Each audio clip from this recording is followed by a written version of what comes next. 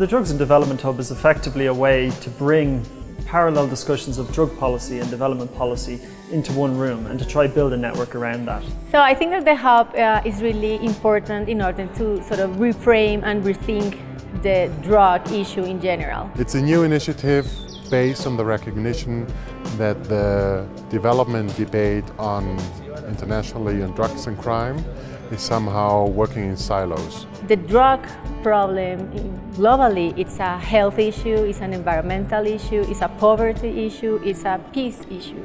In the course of the year you will find a lot of drug policy meetings, but you will also have a lot of crime-related meetings, but very little exchange between those two areas. If we want to have inclusive drug policy, we should be talking to them and working together. I think the Drugs and Development Hub is important because it aspires to rethink the way we do things, come forward with new approaches. It's activating the networks that are already existing and pulling in our own resources to support these responses. What we want to say here is that we want to add a development perspective on the whole problem. It's about joint building of alternative livelihoods with the communities. It's also a long-term process.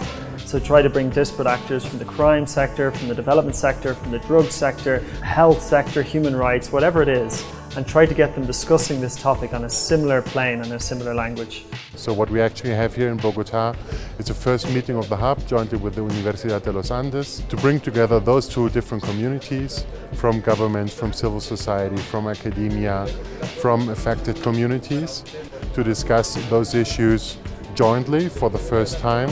Our role is to build these bridges, to find the good actors everywhere, right? It's not easy, it takes time, but we've been successful in some interventions and that really gives us hope on this project. This means that we don't have all the answers, we have to find them, we have to put people together to discuss it, and that's what we're trying to do here.